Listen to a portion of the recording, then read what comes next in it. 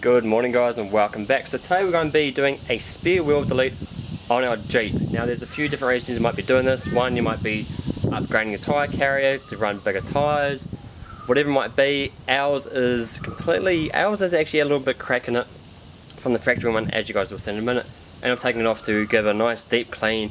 I can see a lot of dirt and dust building up in areas that I don't want it, and it'll cause rust over time. As I said, it might be a variety of applications why you might be taking this off. Just a straight spare wheel delete.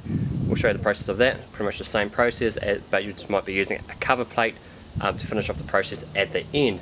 It's very straightforward, minimal tools. Anybody can do this at home with a couple tools you can buy from Super Cheap Auto or Ripco, or a few tools that people might already have at home. All you'll need is a tire iron to get your spare wheel off. You also might need a locking nut as well. Now our one's actually connected with a lock nut on it, so if you go through a Jeep, if you can't find one, you might be able to buy one online. So it's a 19mm socket to be able to get your spare wheel off. Also you'll need a T-socket. A lot of Jeeps have these T-sockets as their bolts. This is the T20, so you'll need that to take a few things from the spare wheel light off. You'll also need a 14mm socket to be able to get the remaining bolts from the spare wheel carrier off. So that's pretty much it. Pretty straightforward process. So let's go onto it, remove the spare wheel.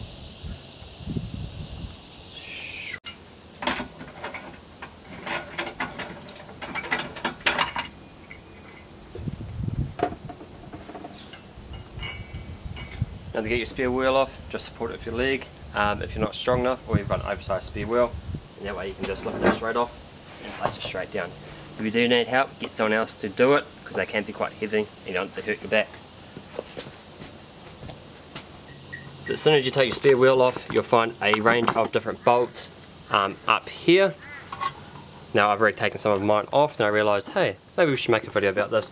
Might help a few people out. So these are all 14mm bolts. As you can see behind mine, it's really dirty, a lot of built up grime and stuff, and I noticed a little bit of mould building up as well. You'll also notice, as I said when we started the video, we've got a crack in our spare wheel carrier just there. Now it's a very common issue for these to crack.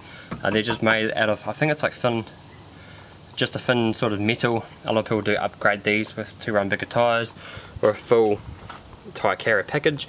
Now I'm either going to have to fix that, maybe weld it, or go to Wreckers and find a replacement one, which isn't the end of the world.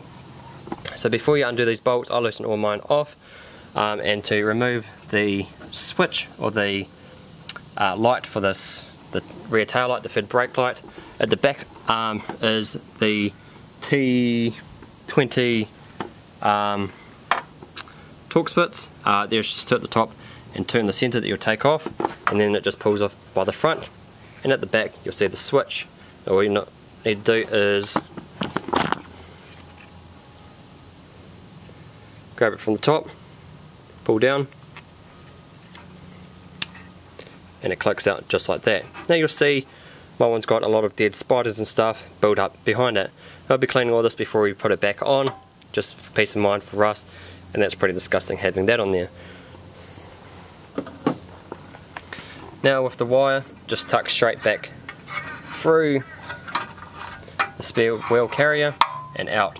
Now if you are dealing your tyre carrier, you might be able to remove that bung and thread that back through. We'll be just pushing it through because we'll be running no tyre for a while. But in the next video we'll have replacement hinges, heavy duty hinges to replace these ones, so we need to remove our tyre carrier anyway. So to remove all these bolts around, you've got 2, 4, 6, 8 bolts around, so you'll need your 14mm socket, and you can just go around and loosen them all up.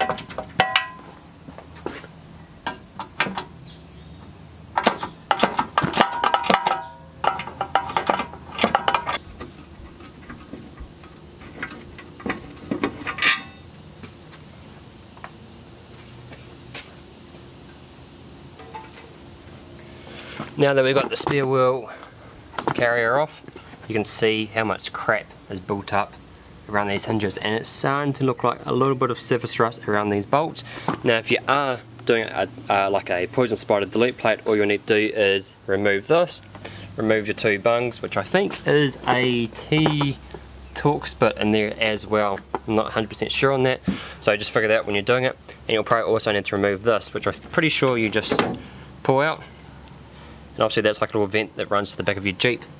You can see in the back of ours, it is filthy. So what we're going to be doing is cleaning all this up in preparation to put our carrier back on after we fix it. But if you are doing a delete plate, I would clean all that, save it from rusting and corroding, and that's the inside of your Jeep there. Oh. So if we remove that,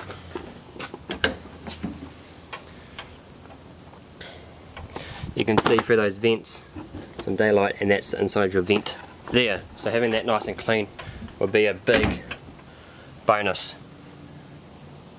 which is pretty bloody disgusting. Anyway, let's give that a nice deep clean. If you are deleting a full delete plate, I think you can actually reuse your original bolts. We'll be giving these a good clean up. I don't know if you guys can see how rusty those are actually getting. We'll give those a good clean up, clean all that up, we'll be good.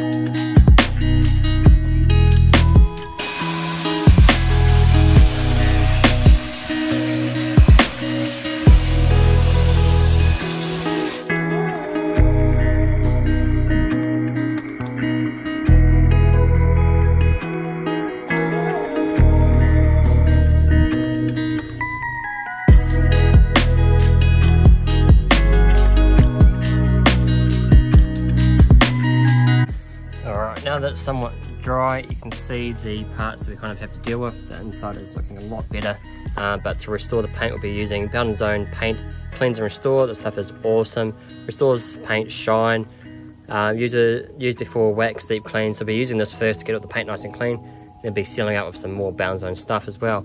But we might give it another bit of a clean and kind of clean up the entire, now since I actually have the spare wheel moved, you can see there's a gap in the sill there. I wonder if I should be replacing that sill in there. So maybe that's why water leaks and stuff. Anyway, so I'll be using a bit of this. This can be bought at Super Cheap Auto, or you can buy it online. Ugh. Bastard. A bit more than I normally use. Happens.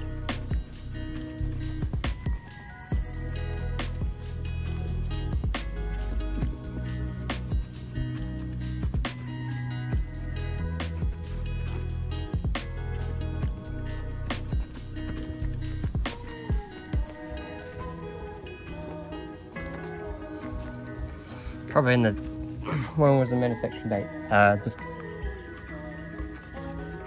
You guys don't have to do this, but if you are replacing it with that block off panel, like the Terraflex one, it might be a good idea to do that, just so the inside of it's nice and protected. And when it also rains, water will build up behind there, and all the dirt from there will actually seep down.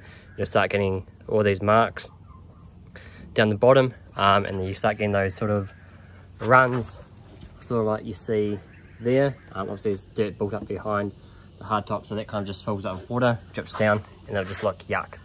I mean, you guys don't have to be perfectionists. It is a four-wheel drive, but it's nice to start off with a clean car. Alright, that's it for today, guys. If you like this video, smash that like button and subscribe button.